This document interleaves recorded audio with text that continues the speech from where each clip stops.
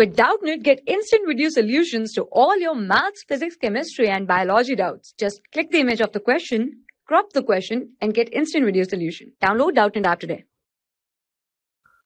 Hello everyone, let's start the question. Question says that in a coil of resistance 100 ohm, a current is induced by changing the magnetic flux through it as shown in the figure. The magnitude of change in flux through the coil is so. In this case, we have to find out the change in flux. Okay, that is del phi. Okay, so when a current is applied through a coil, let's say I, how the phi is the change in phi is related, that is flux through it, change in flux, it is related to the charge, and it is the change in flux divided by the resistance of this coil. Okay, so to calculate the change in flux, we have to calculate the total charge, because the R is given. So if we calculate the Q, we can calculate the change in flux. Now if we see the graph, okay, it is given current versus time. Okay, so for that we can write for I, what is I?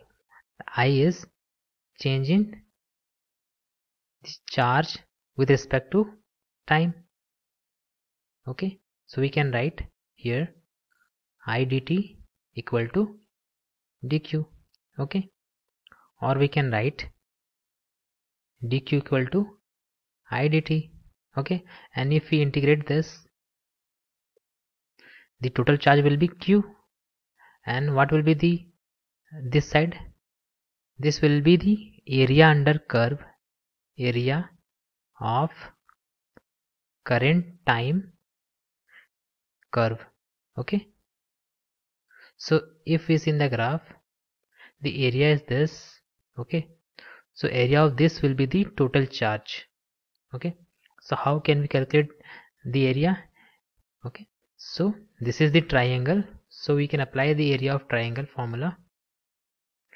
We can write area of triangle as half the base. Okay, and the base is given here 0.5, and height, perpendicular height, and that is the 10. So we can write 10, and the unit will be in coulomb, so this will be 2.5 coulomb. So this is the charge. Now if we substitute this in this equation, we can find the change in flux. So we can write the equation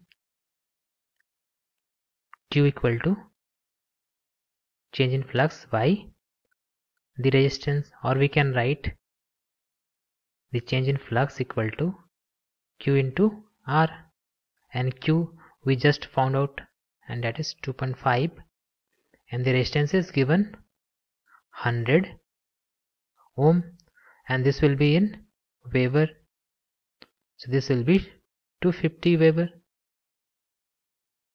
So if we check the options, the correct option is 250 Weber. So we can write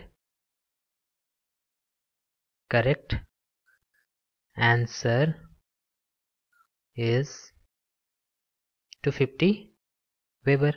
Thank you. For class 6 to 12, IIT JEE and NEET level. Trusted by more than 5 crore students. Download Doubtnut app today.